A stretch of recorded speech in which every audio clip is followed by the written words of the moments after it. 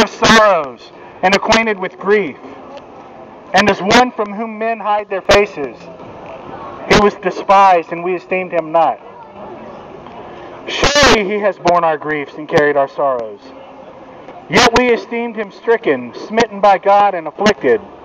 But he was pierced for our transgressions, and he was crushed by our iniquities. And upon him was the chastisement that brought us peace, and by his wounds we are healed. All we like sheep have gone astray. We have turned every one to his own way, and the Lord has laid on him the iniquity of us all. He was oppressed, and he was afflicted, yet he opened not his mouth. Like a lamb that is led to the slaughter, and like a sheep that before its shearers is silent, he opened not his mouth. By oppression and judgment he was taken away. And as for his generation, who considered that he was cut off out of the land of the living, stricken for the transgressions of my people. And they made his grave with the wicked, and with a rich man in his death, although he had done no violence, and there was no deceit in his mouth. Yet it was the will of the Lord to crush him. He has put him to grief.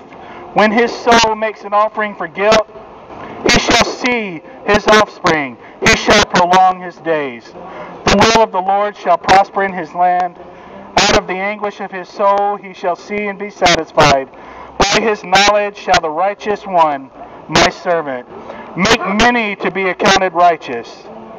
And he shall bear their iniquities. Therefore I will divide him with a portion with the many, and he shall divide the spoil with the strong. Because he poured out his soul to death, and was numbered with the transgressors, yet he bore the sin of many, and makes intercession for the transgressors. Ladies and gentlemen, that is a picture of what Jesus Christ did on the cross.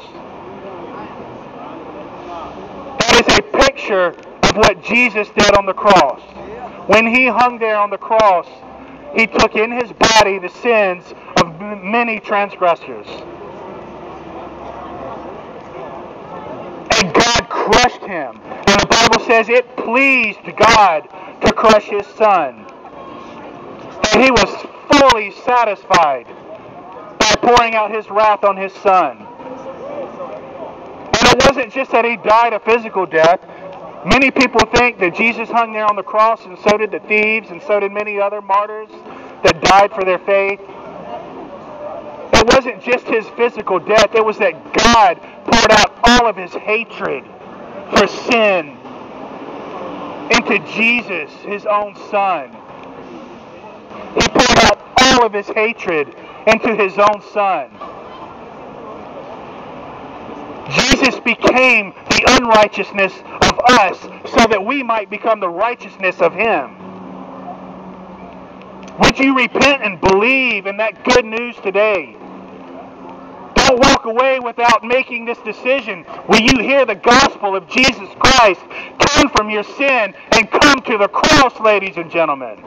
Because only God has the power to save. And there is no other name under heaven by which we must be saved.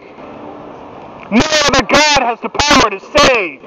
You cannot save yourself. Only Jesus Christ can save you. And only Jesus Christ can make you clean and right with God. And only his blood will make you righteous. You have no righteousness in yourself. God says that your best deeds are like filthy tampons. And you try to lay those in front of God. And you say, God, look what I've done. Look at all these great things I've done. And he says he'll spit you out of his mouth. That's how disgusting he finds your wicked works. But the good news, ladies and gentlemen, is that you can come to Jesus Christ and be reconciled to him by the blood of Jesus. You can't do it yourself.